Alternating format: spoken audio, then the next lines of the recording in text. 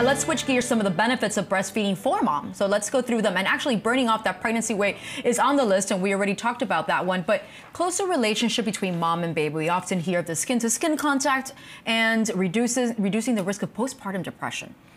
Can you talk about those, Cecilia? So nursing in itself increases the circulation of two hormones, prolactin and oxytocin.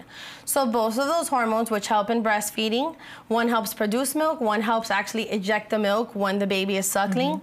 Those are hormones that are associated with relaxation, sense of nurturing, sense of love. So it helps with the bonding, but it also helps to relax a mom so that her chances of postpartum depression are lower. With that said, sometimes breastfeeding has some unexpected obstacles. Right.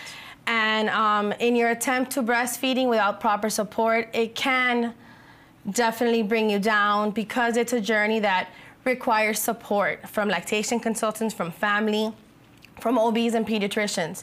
So if you want to make note that even if you are breastfeeding and you're having a difficult time, please, moms out there, do not feel like a failure. This is the last thing you should be thinking of. Absolutely. So reach out if you need help. It's something that it is very natural, but it's also very normal to need extra support with. You're doing it for the first time. There can be hiccups in the road, and that's why we are here. That is our role, and in the community, in the hospitals. So for sure, do not feel that it's something that you are doing by yourself.